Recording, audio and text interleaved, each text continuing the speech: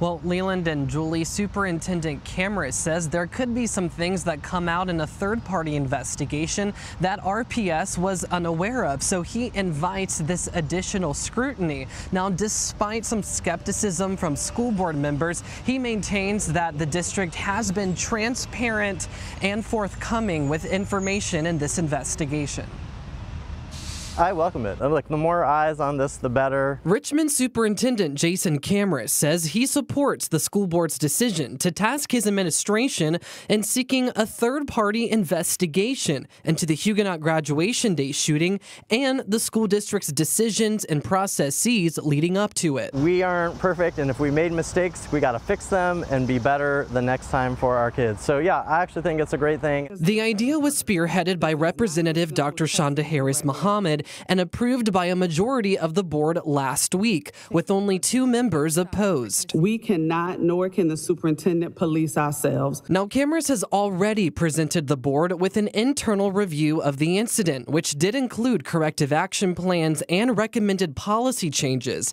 However, multiple board members said that they were skeptical of his findings and accused Kamras of hiding information. We need to ensure that there is no negligence on the part of the district. We could have received more detailed reporting on the Altria. It originated at the school. We do have people that was affected in that school, and they know how this started. It just didn't start at graduation. What are we hiding? But Kamras is strongly pushing back against that assertion. I want to be absolutely clear. The administration, I'm not hiding anything. Everything we have, I am giving to the board. Everything that can be public, I will make public.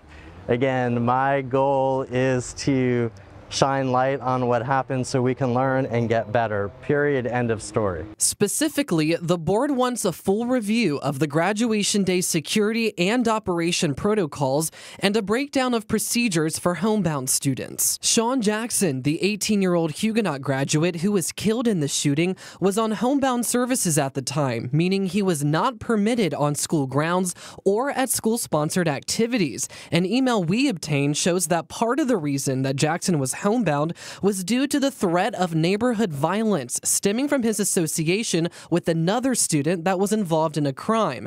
So some board members question why he was approved to attend graduation. Would you say that the school did have awareness that there was a safety concern associated with this student?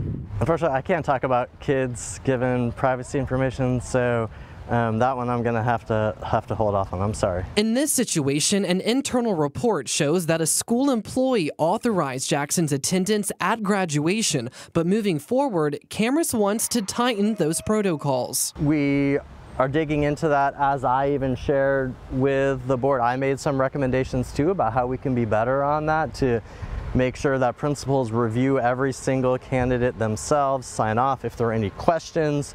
It gets elevated to our chief of secondary education. The superintendent acknowledges that there may be information that surfaces in a third-party investigation that RPS missed. Do you have any sense right now that RPS would even bear any responsibility in what unfolded? I'm going to leave that one to the lawyers. I don't believe so, but I'm not a lawyer, so I can't say definitively. Now, by October, Kamras must present 2 potential companies that could complete this outside investigation. And at this point, board members have not yet identified a cost estimate for this effort. Here outside the Altria Theater, I'm Tyler Lane, CBS 6 News.